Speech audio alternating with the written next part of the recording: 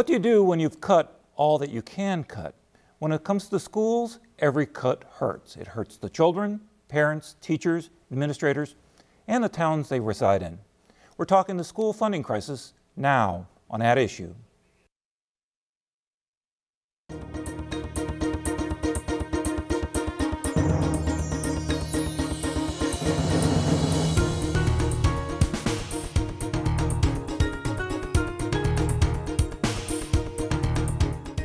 I'd like to thank you for joining us on At Issue today. I'm Fred Peralta. When I first came to Charleston back in the 70s, it seemed that every small town had its own school, its own sports team, and therefore its own identity. The consolidated school was the exception, not the rule. Today we find ourselves in the perfect storm for school funding.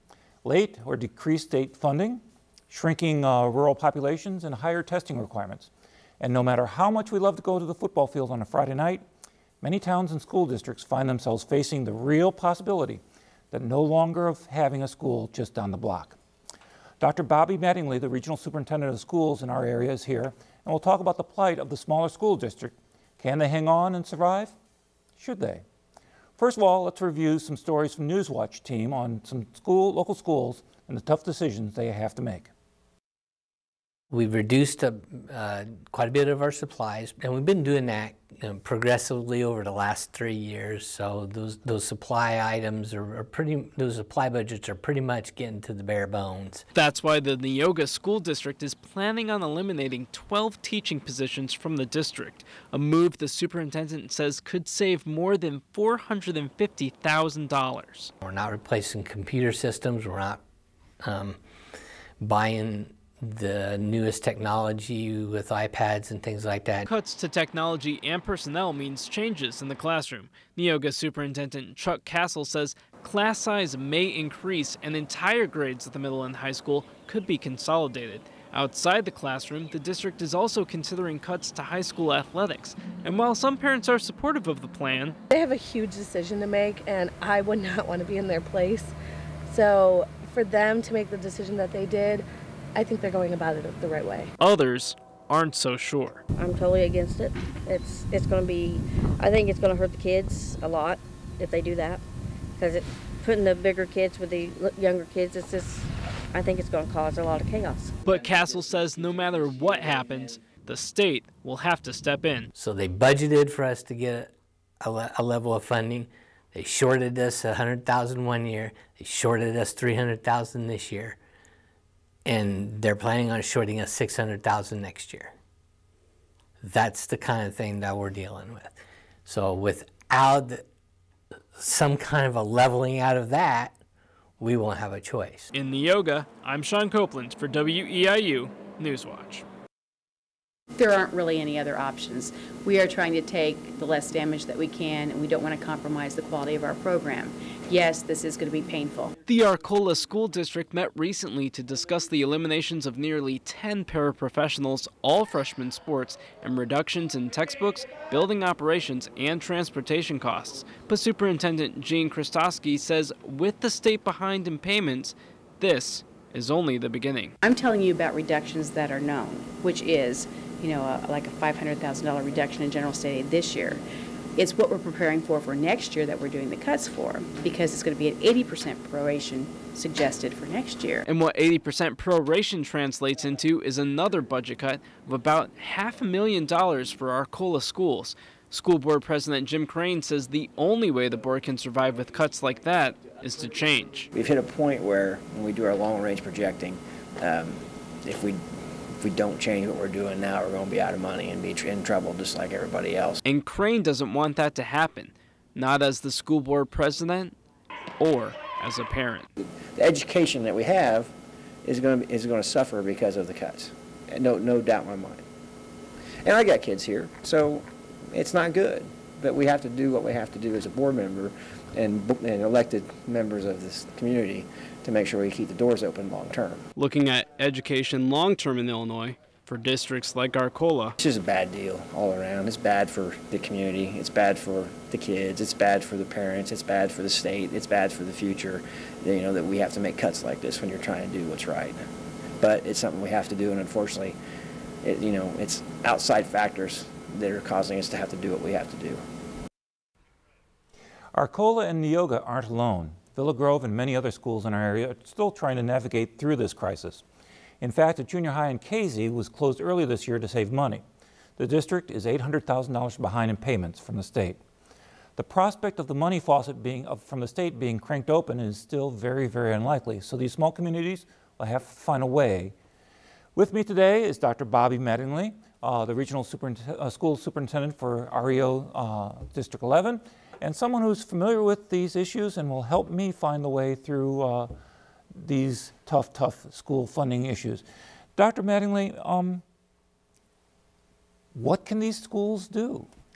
Well, they're doing what they have to do to survive right now, and that is they cut teachers, they're beginning to cut programs, and unfortunately they're cutting the morale in their schools, in their communities, and it's devastating. But they are left with no choice. So when faced with very, very difficult choices that they don't have a whole lot of options, how do you decide what to cut? You know, that's a very good question, because the state is, all of the attention is on, of course, the core subjects. And those are the subjects that we test on. And those are the English language arts, math, sciences. And so we have to maintain those in order to be eligible for state funding. So the programs that, that suffer are the programs that really keep a lot of kids interested in school. For example, the arts. Okay.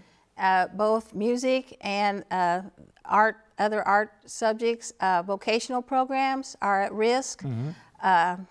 Foreign language programs are at risk, and it's all of these things that makes education have depth and breadth. And I can tell you, there's a lot of kids out there that don't come to school for English language arts, math, and science. It's the other things that that create interest. So the old curmudgeons might say, well, you know, you teach the basics, everything else is fluff. You're saying that's not the case. That is not the case. Our schools, because of these cuts, are turning into shells.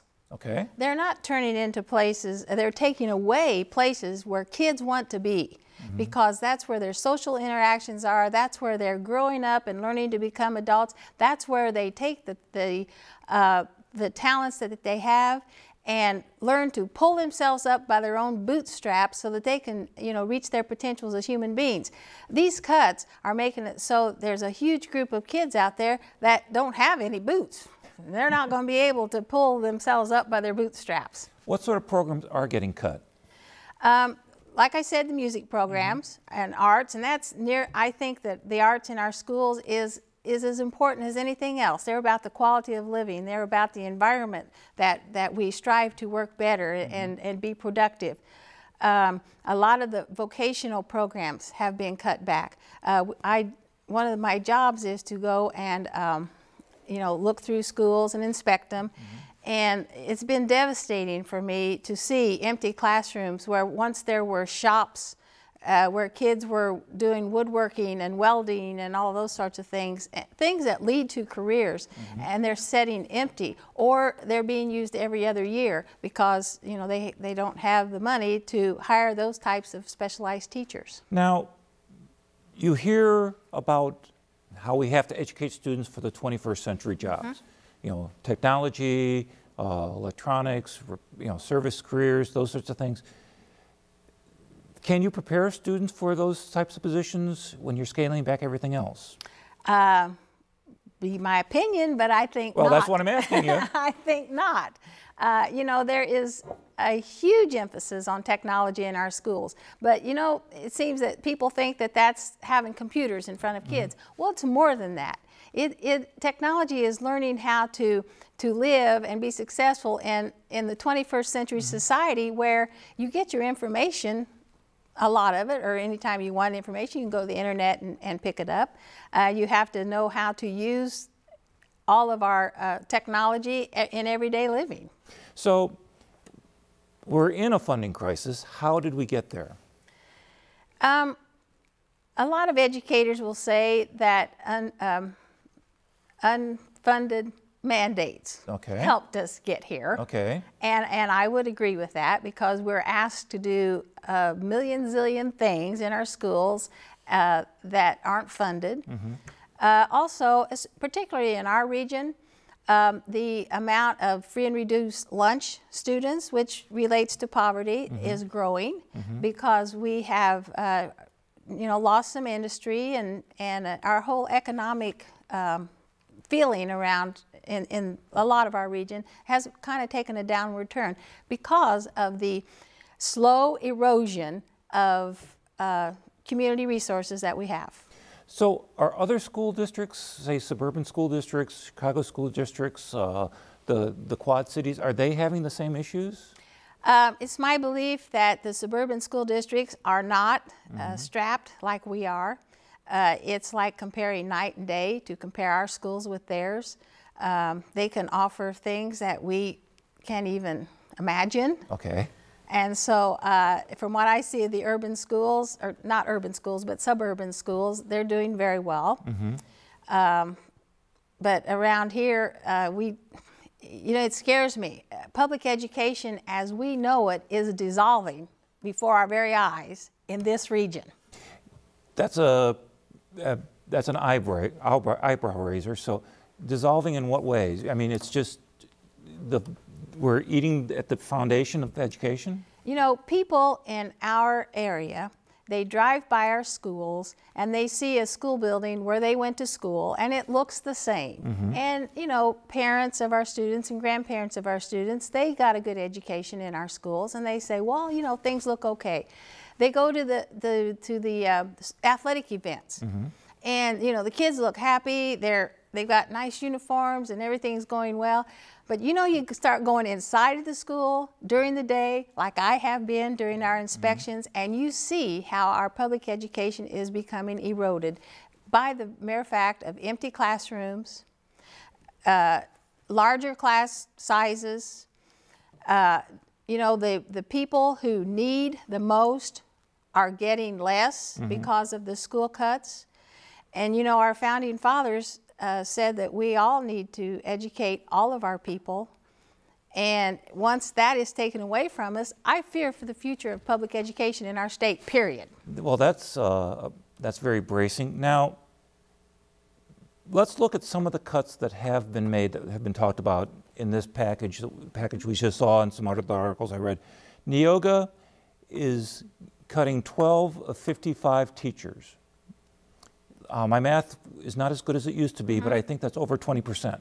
That's devastating for Neoga. How do you handle the same number of kids with 20% fewer adults supervising? You put kids into classes that they don't particularly want to be in. You put the overload on teachers so that they have to do more and more for less. And you stretch your limits to the point of, you know, is it worth even trying to maintain in some instances when you're stretched so thin? Now, one of the answers to a question is the concept of consolidation. I mentioned earlier on, consolidation used to be only for the very tiny rural school districts. They'd all get together, build a high school in between them all, have some sort of name that nobody knows where they're from. Is consolidation an option for some of these schools or not? Many of our schools are looking into consolidation, but if you look at our region, the school districts are huge areas. Now there are not many people within the area, but you start talking about consolidations, you're also talking about putting kids on buses for an hour and a half, 2 hours for a one-way trip to a local high school. Okay. And once again, what child is going to relish that bus ride each and every day? Consolidations don't save the amount of money that people would think that they save. Why not? Because you still have the same amount of students needing the same amount of classes, so you still have to hire a teacher to cover that amount of students. So when you consolidate, the consolidation, the groups of teachers have to combine, and you've still got that many teachers. You do eliminate maybe some administrative positions, but consolidation does not and will not solve our financial crisis. Now, I remember reading or being told that consolidating schools would allow smaller school districts to offer French or Spanish or ancient history, or some classes that many of the suburban schools have, but the downstate schools can't afford because you can't get, if you have 3 kids wanting to take French, you can't very well justify having a French teacher. So in this climate, should that thought be thrown out the window?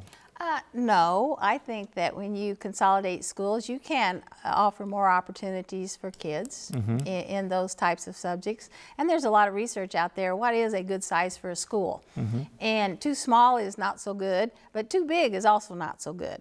So a medium-sized school, I think, could offer anything that the students want or need and serve themselves very well. But in our region, it would take 2 or 3 districts going together to really change much what they're offering in the curriculum. Now, you're talking about school districts going together. The idea of community losing their school is a very, very daunting prospect. It is the identity of many, many school districts. Is the towns are their schools, their sports teams, that sort of thing. What do community leaders think about the prospect of schools eroding in front of them? They're concerned, but just like parents, I don't think they know the extent of the impact that these cuts are having upon the kids in our schools and our communities. I mean, they'll all see it after it happens, but I don't think they see the potential the way that I see and district administrators are seeing what the impact will be on the town. Let's go back to Neoga for a second. You know, part of the plan is to bring more jobs into Illinois. And if we bring more jobs in, you know, we'll be better off, and that will help our economy.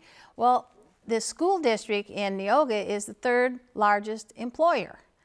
And so you know, it just devastates a community. It takes jobs away, and they're jobs that are good jobs, and that people are trained to do. Now, you talk about the morale of the staffs, of teachers and administrators and students, for that matter. In what ways is the morale affecting education? You say, well, we've got a lesson plan. Let's learn a lesson plan. First of all, teachers are wonderful. And I've talked to teachers who are potentially will get cut. They don't know, you know, they might not know yet, or know that it's inevitable that they're going to get cut. And somehow, and I don't know how they do it, they can leave that aside and go into the classroom and meet their students as if the world is perfect. But, you know, inside, they're scared to death. And becoming a teacher is harder each and every day. And we talk about the impact on, you know, everything is impacted by this. Here at the university, programs are likely to get cut eventually if we continue to cut you know, the curriculum in our schools, like the music programs and the art programs and things like that. So it just, one thing kind of just adds on to another. And, you know, the morale of the kids suffer because they might be losing their favorite teacher or their favorite coach. The morale of the staff suffers because they feel like that they're being dissed as a professional educator. The morale of the administrators cut because they can't possibly do what's expected of them with limited resources. And poor superintendents. Now, I just met with them this morning, and they are, you know, I had one of them tell me that I just can't tell people bad news any longer because that's all I ever have to tell them is bad news. And it just kind of wears on you. So it's the sort of, it sounds to me that we're at, if not the bottom, let's hope we're at the bottom. What, if you close your eyes and dream, and what can we do to fix it? Well, first of all, I'm not sure we're at the bottom because all the people that are out there in charge of budget making and decision making are saying it's going to get worse. I don't see how it's going to get worse. But you know what? A few years ago, the automobile industry was bad, hurting, and we bailed them out. You know, someone's going to have to bail us out or something, because we've got people that are willing to work. It's about the future of our communities, and it's about the future of our country. And people are going to have to start standing up and talking to legislators and people who are in charge of money and saying, if anything, education is the foundation of our nation. And so come on, help us out here. So how do you convince, you know, what arguments do you put forward? How, I mean, when you look at Washington sequester, you look at the state and the funding crisis they're having with the, you know, blaming it on the pension, or you know, what's our way out of this? Well, for one thing, I think we as educators are going to have a louder voice. We're too nice. I mean, yeah, and you are, in fact, nice. Yes. We just have let it be done to us year after year after year, and we've got to go out and become more visible and become heard, and to make sure that everybody in our community knows what's happening to our schools and our kids. I think that is probably the one thing that I want to convey to anyone that's the least bit interested in education. So it's a public relations, it's a political activity. It's yes. Now, how do you get communities and involved in working together in the same direction? You have lots of different, you know. You know, go to these communities that were on the air a little bit earlier, and one way you can really get community involvement is to tell them you're going to take their school away, or that you're going to cut a bunch of programs. And, you know, I wish that we could start being a little more proactive than that, and kind of put a roadmap out there that if we do this now, this could happen later, and if we don't do it now, this is going to happen later, and get the community involved that way. Have more community meetings on education. Get more people involved in going to board meetings so that they know what's happening in the school. We all are a little complacent at times when we think things are going okay. So I was glad to be here today to let people out there know that this is a crisis, and we have got to step up here and be heard. How do you get people involved? I mean, I've been involved in PTOs. I've been involved in my children's schools. It's the same 5 or 6 parents that show up for all that other stuff. How do you get parents to get scared enough to act? That's a very good question. If I had the answer to that, I probably You'd write the book. Would become a little bit wealthy. But we too have to become involved in the political aspects of this, and I think that is of major importance. You know, nobody knows in the end how the budget is going to work out. Right. Everybody is just supposing what may happen. But if we can really get united and go to our legislators and say, this is happening. Now, I'll give the legislators you know, credit. They have been visiting our schools and talking with administrators, and so they've got a feel for what's happening. But I still don't think they know the extent in which our kids are hurting because of cuts that continue to be made in education. Okay, if things continue as they are, and okay, so a kid doesn't have art and music, big deal. Kid doesn't have, you know, band. Kid doesn't have freshman soccer. Big deal. Well, how is that going to hurt them? Those kids some of them are going to stop coming to school because there's no attraction to them. There's going to be more kids truant on our streets. There's going to be less culture in the community. In most communities, the school is the provider of culture. When you don't have culture in a community, the whole environment suffers. If we continue to cut, schools are going to have to shut down because they don't have money. They're already using up their savings. Then kids are going to have to get on a bus and ride a long way to somewhere they might not even want to be. Okay. The identities are stripped of people by all these cuts. So it's dire, getting direr. It's more than dire. Okay. It is an emergency. So your take home from this is get involved, get active, make your voice heard. You have to have your voice heard. We've been nice too long. We have got to put it out there that we are facing the end of public education as we know it unless changes are made.